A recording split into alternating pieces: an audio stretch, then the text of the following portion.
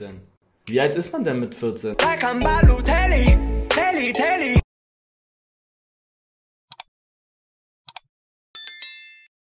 Wer von euch hat Fast and Furious geguckt? Ich habe gehört, das soll einer der schlechtesten Teile sein. Ich habe gehört, die sind mit den Autos im Weltall und das ist Quatsch mit Soße. Was ist das denn? Das ist so viel zu unrealistisch, ne? Fast and Furious viel zu... Man weiß ja, dass es unrealistisch ist, aber das ist übertrieben, Digga. Das ist wirklich übertrieben. Also wenn du mit Autos im Weltall bist, dann hört es auch bei mir irgendwo auf. Es fing auch schon damit an, dass sie mit Autos von dem Gebäude in das Gebäude springen und so. Das war alles viel zu... viel zu unrealistisch. Dann bräuchte ich kein Autoleasing mehr. Was läuft? Willkommen zum nächsten Video. Du bist dumm. Dann hör mir mal zu. Es gibt Menschen, die spenden Montana Black ihr Geld. Das Video fängt damit an, dass er im Grunde jeden, der mir Geld spendet, als dumm betitelt. Ah, Hungriger Hugo, bester Mann, Bruder. Danke dir für 100 gegiftete Subs. Hä? Wo sind meine Gift-Subs, Hungriger Hugo? Du benutzt auch mein Content. Hungriger Hugo, ich erwarte in den nächsten 2 Wochen eine 100er Gift-Sub-Bombe. Sonst haben wir hier ein Problem. Sonst lasse ich deine ganzen Videos striken, wo ich drin bin. Und es gibt schon 7 oder so. Lass ich alles striken. Langsam merkst du selber die Qualität. John mit einem gegifteten Sub. Kommt jetzt gerade ein bisschen schlecht, nachdem 100 gekommen sind, Bruder. Hey, guter Call, ey. Das war nicht unlustig.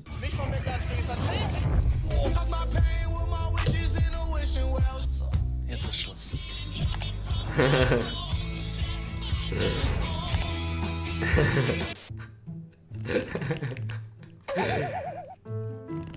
Dennis, danke für den Sub. Dann ist die einmal relevant und verkackt das nicht. Und sein Hund hat mehr Geld als wir alle.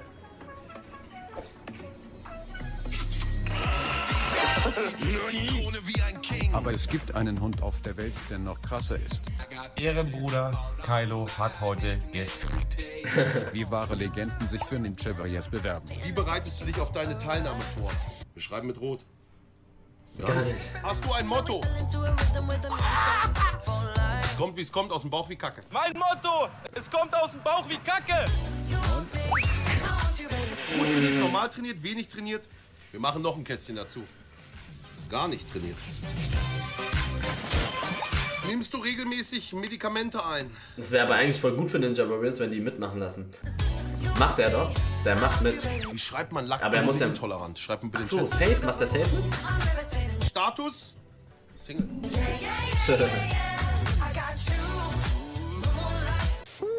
Kurze Frage? Ne, sag's nicht. Hugo, Hugo! du brauchst doch bestimmt ein Weghustenbonbon. Boah, ich glaube, Hugo braucht einfach Hilfe, um ehrlich zu sein. Ich weiß nicht, ob da ein Hustenbonbon reicht.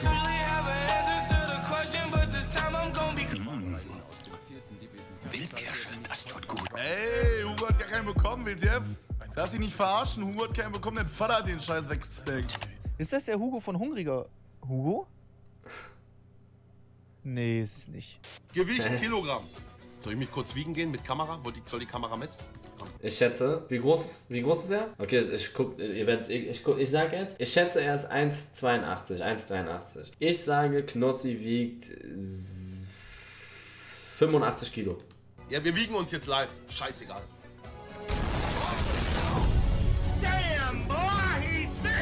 105 wiegt er? Hilfe! 95 Kilo. 95 Kilo. Stimmt doch was nicht. 95 Kilo. Ich träume, ihr könnt das nie gerne. Ich bin relevant. Relevant in den Chat. Ja zur Relevantheit. Der Eierkopf fragen. Edi der Eierkopf. Was träume ich jeden Monat mindestens einmal? Richtig schlimm. Edi träumt immer davon, als 80 zu sein. Jetzt hast du aber einen rausgehauen, ne? Alex Tan. Ganz kurz mal, Digga. Zu dem Bild. Ich muss kurz was sagen. Hungriger Hugo von meinem Witz lustig, oder? Ja, total lustig, ey. Ganz kurz zum Vergleich. Ich möchte kurz was dazu sagen. John ist 2,6 Meter oder so. Sydney hier mit seinen Haaren auch. Also Sydney ist 1,88 oder so und er ist 2,7 Meter oder 2,17 Meter oder so. Ich sehe dann nur so klein aus, weil ich halt, das ist so, als wenn du einen normal großen Menschen, vielleicht sogar über den Durchschnitt halt, neben einen Riesen, dann wirkt das klein. So. Und Und jetzt kurzer Sneak Peek. Vor allen Dingen, was will eigentlich der Gartenzwerg von mir? Was willst du von mir? Mach dir Witze über meine Größe. Ich wollte was sagen, ich sag's nicht. Ja, wissen wir beide, was ich für eine Größe habe. Hier, ganz kurz. Erstmal, was ich für eine Technik habe, ist schon wieder atemberaubend. Guck mal, wie atemberaubend. Guck mal, wie lässig.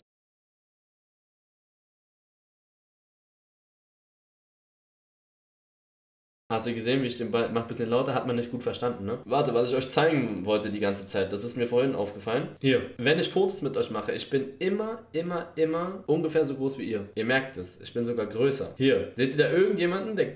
Merkt ihr das? Ich bin groß. 1,80. Ich bin ein 1,80 großer Mensch. Alexandra auseinander mit 5 gegifteten Subs. Danke dir, Alexandra auseinander. Was sind deine Hobbys neben dem Sport? Ich streiche mal das Sport durch. Nope. Sticker zur EM-WM? Nein! Cristiano Ronaldo in Russland eingeklebt! Angeln. Oh mein Gott, guck mal, wie ich den Fisch gefangen habe! Modern in the War. KNOSSI lernt bei jedem Spiel dazu. Er ist noch ein Frischling und Anfänger in dem Spiel. Glaub mir, also jetzt mal wirklich Spaß beiseite. Wir machen ja viel Spaß, aber ich bin Real Talk 1,80. Also auf Real Talk Basis. Wir sind zu schnell für ihn, in Anführungszeichen. Ich bin bei euch der Dicke, der hinterherläuft, der ab und zu mal auch mal mitmachen darf. Andere schreiben da rein, lesen, reiten, halt doch deine Randblatt. Was für Lesen und Reiten? Lüg doch nicht. Mario Kart. Ja! Modern in the War. Ja! Modern in the War. Poker. Ja! Oh mein Gott! Telefonnummern von prominenten Freunden lecken. Feuriger, hä? Ich hab deine Nummer hier, soll ich die mal lecken? Hi. I'm single like a Pringle. Do you have a boyfriend? Yes. All of you? All of them. Ah, okay. Yeah, that's okay, because I'm not interested into girls, I'm homosexual. KNOSSI reagiert auf feuriger Hugo.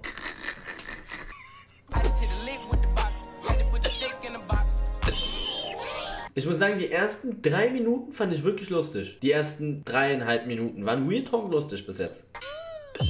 Bis jetzt geht's wieder bergab. Yeah, Junge! Es ist mega sicher, es geht unnormal schnell, es ist viel günstiger und es ist nachhaltiger. Also es hat in meinen Augen keinen einzigen Nachteil. Oder nice? So, erstmal eine Runde Rasenmähen. Die hat gerade Werbung gemacht, ich weiß nicht mal wofür. Wieder viel zu hoch, die Wiese. Und mal rausholen den Meer.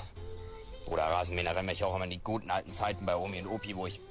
Oh, nee, ne. Oh, zum Kotzen, Junge. Schlüssel vergessen.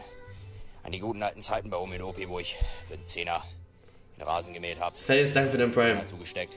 Der macht es echt gut, der Tag gerettet. 10er für Weed gehabt. Ja, und dann ging das Spiel am nächsten Morgen vor wieder los. Außer die Kameraführung und so. Ist Barca Elon dein Lieblingslied? Barcelona! Sprechen lernen mit Memo. Er sagt ganz oft Die. Die. Oha. Oha. Schmutz. Schmutz. Yalla. Yalla. Was sagst du noch? Ist so, Digi. Ist so, Digi. Er sagt das so oft. Ist so, Digi. Ist so, Digi. Ist so, Digi. Ist so, Digi. Ist so, Digi. 187. 187 sagt er jetzt auch ganz oft, warum auch immer. 187. Bin dann mit 16 nach Hamburg gezogen. Wegen 187. Nein, ich bin nicht wegen 187 nach Hamburg gezogen. Bist du krank nach 187? Ey, du stellst es wirklich so da, als wäre ich deswegen hergezogen. Nein, ist aber nicht so. Lüg doch nicht, du bist wegen 187. Das ist so auf, ich schwör's dir. Und jetzt hat Memo noch ein neues Wort gelernt, während er auf entspannt 15.000 € gewonnen hat. Okay, nur noch ein Ding. Ja, wie viel sind das? Ist das jetzt 15? Boah. Digga, was? Er hat 15.000 gewonnen? Was labert ihr? Hilfe! Der Mann verliert aber auch täglich 10.000. Das ist... Also, Freundin, meine persönliche Meinung, niemals sowas... Niemals... Ich bin, um das mal so zu sagen, wetten erst ab 18, aber so mal einen Schein am Laufen haben, finde ich persönlich, auf seine Lieblingsmannschaft oder so, es bringt ein bisschen Würze rein, aber auch immer mit Bedacht. Aber wirklich, was Quatsch ist, meine persönliche Meinung ist so Casino, Online-Casino. Da wird man so heftig rasiert, ne? Weil es auch viel schneller geht, rasiert zu werden. Also passt da wirklich auf. Mal so ein Fünfer auf hier einen Bundesligaspieltag ist, wenn ihr 18 seid und jeder weiß, was er mit seinem Geld macht, kann man mal machen. Ist ja auch irgendwo witzig. Mal, wenn ihr alles im Rahmen habt. Aber da kann man natürlich auch krass rasiert werden. Aber das ist so wirklich dieses Online, da wirst du so heftig da hast du es auch nicht so richtig in eigener Hand. Du hast es, okay, im Fußball hast du es auch nicht in deiner eigenen Hand, aber so kannst du ein bisschen mit Verständnis kannst du da was machen. Wisst ihr, was ich meine? Elon Musk ist der zweitreichste Mann der Welt. Aber scheiß auf. Erinnert mich ein bisschen an das Bild, wo ich damals vom PC saß. Der deutsche Elon ist viel besser. Ja, moin. Du kleiner Mann. Ist der das, der einfach Amazon gegründet hat und Twitch gekauft? Alles ist möglich in diesem Leben. In der Drachenlord-Szene streuten einige Hater das Gerücht, Elias Nerloch, danke für den Stuhl Stuhl feststecken. Sogar ganz locker hier. Also warum sollte ich im Stuhl festhängen? Direkt wurden erste Memes erstellt. Stay toxic, eigentlich die Aufmerksamkeit. Hä, warum? Ich bleibe in dem Stuhl überhaupt nicht stecken. Hier, schau mal.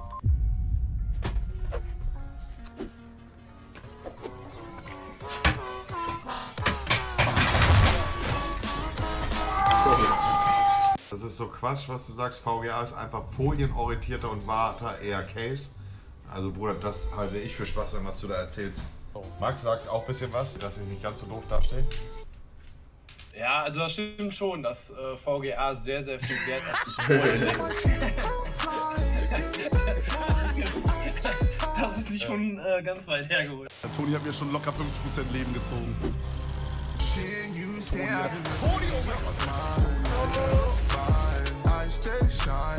Wer hat auf Mykonos den besten Putin-Walk hingelegt? Schreibt's in die Kommentare.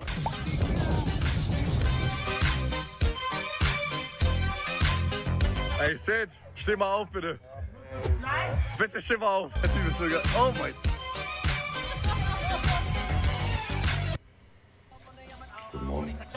Ich fand die ersten Minuten gut, dann hat es ein bisschen nachgelassen. Sag ich euch ehrlich.